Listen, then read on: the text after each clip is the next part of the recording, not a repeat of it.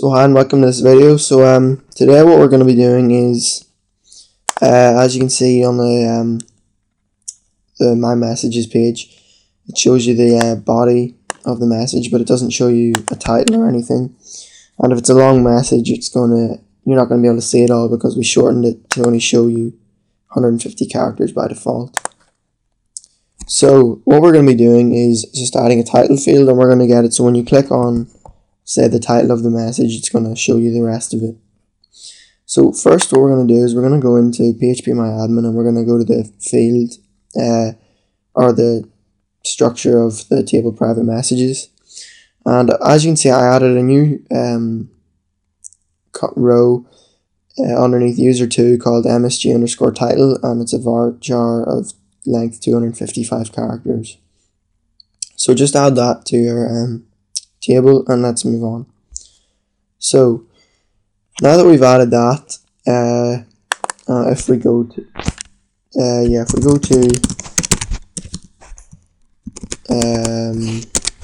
send a message to someone, so if I go to here and send message, at the moment, because we've changed the fields, it won't work.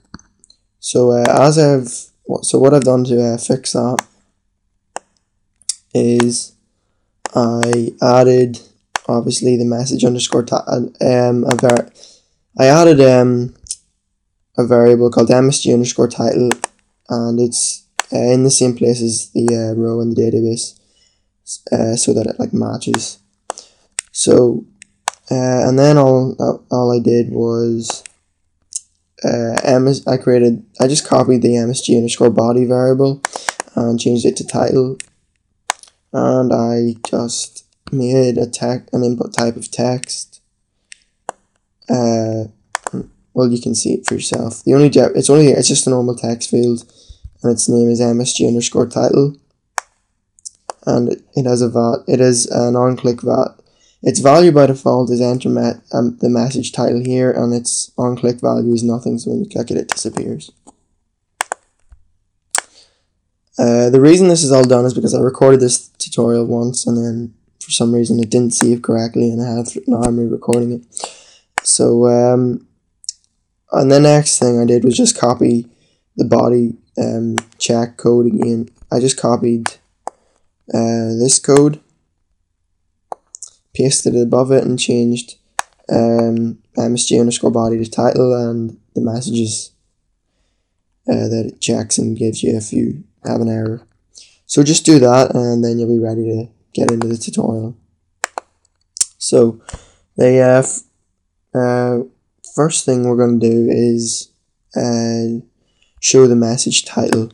So we are going to copy this, and right above it we're going to put in msg_title.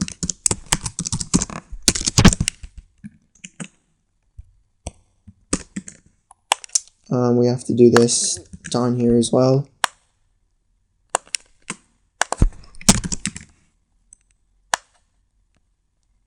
So back up here in the unread messages section, we can just copy this code once again and paste it up here, and just change everything to suit the msg_title variable. And obviously we don't need such a long length, so we can just shorten it. So now we've done that. Whoops. Okay, so now we've done that, we can just change this again to _title. And now, as you'll see, if I go to my messages and I refresh, you'll see that we'll just get you left with you won't see anything basically, you'll just see the word cinema, which is correct. And that's because we're telling it to get the get the data from the msg_title row. But as you can see, these two, let's go back to browse.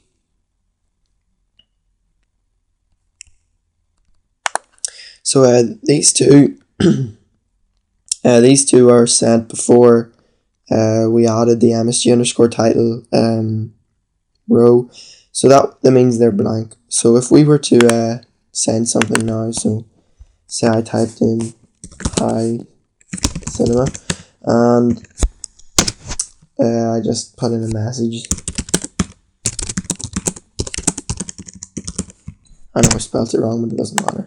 So if we send the message and we refresh, you can see now we have another message, and this time we have the MSG underscore title row filled in with actual data. So to see this, I'm just going to log out of Francis because I sent the message, and I'm going to log into Cinema so we can see it. So I just logged in, and as you can see, Cinema has one message, and it's from Francis, and the title of the message is Hi Cinema, which is correct. But as you can see, we can't see the actual message. So what we're going to do to fix that is we're going to use JavaScript to show a div underneath the message title. So what we're going to do is create a link, and we can actually I think we can get rid of this. Oh no, I see, no, never, wait, yes, we can, I think. So I'll just refresh to make sure. Yeah, so we can, I was just checking. So now we just end the link, and in here we just put a hash or pound sign, and that just stops it linking to another page. Okay, actually no, we don't put hash. We're going to say JavaScript, and then simply just going to say toggle. Okay, so now we've done that, we actually need to also create an ID, and it's going to be display text, just say that. So if we refresh, we see we have a link that says Hi Cinema, but if we click it, we'll see nothing, it won't do anything. And actually we can just put a space in here.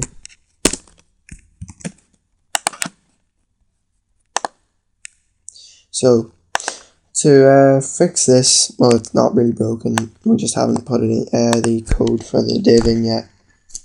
So what we're going to do is just create a div underneath, and it's going to let's just create it first actually. So it's going to have an ID of toggle text, and its style is going to be set to display none, which just means we won't be able to see it until we toggle it, or tell JavaScript to show it. And here we can just say MSG underscore body. So now we can just go up here and start putting in the JavaScript code. So if you've done any JavaScript, you'll know you have to include it in sort of a JavaScript sort of block. We're just going to make that now. So script language is obviously JavaScript, and we end the script tag. And in here we're going to create a function called toggle, which is the function down here, which is why it's JavaScript JavaScript colon toggle. It's just to tell it what function to use, so you can really call it whatever you want. But so we're going to create a variable called ELE, which is going to equal document dot get element ID, and the element we're going to be getting is toggle text. Oops, I spelled that wrong. Oops, I spelled it wrong again.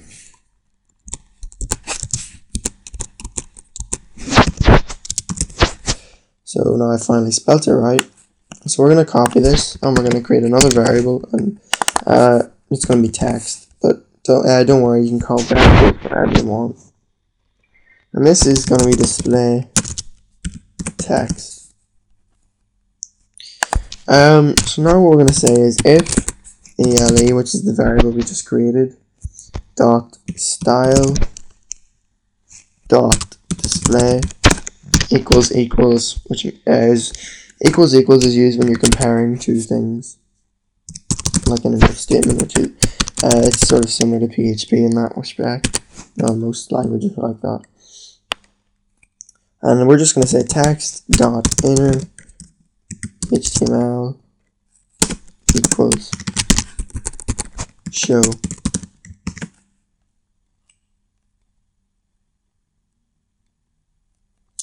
And I actually left out a line. We're going to say ele dot style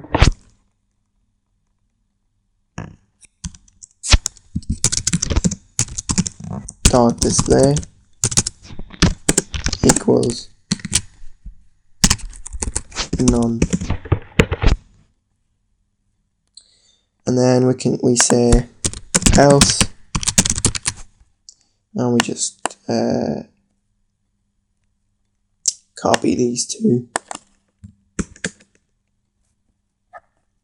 and we can just paste them in, change display to block, and the other one to hide. So let's go to the browser and see does that work. So if I click on Hi Cinema,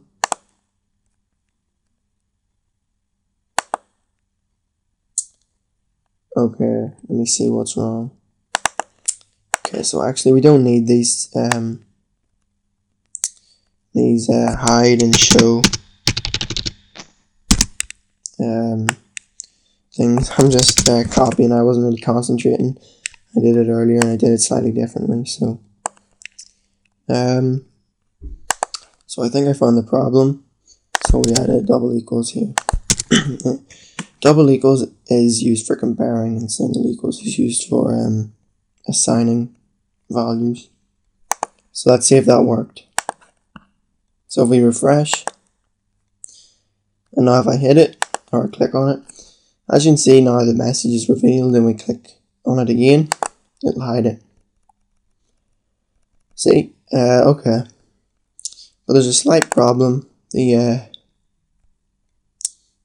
horizontal line is above the message, and that's going to be used as a break to underneath the message. So that's easy to fix.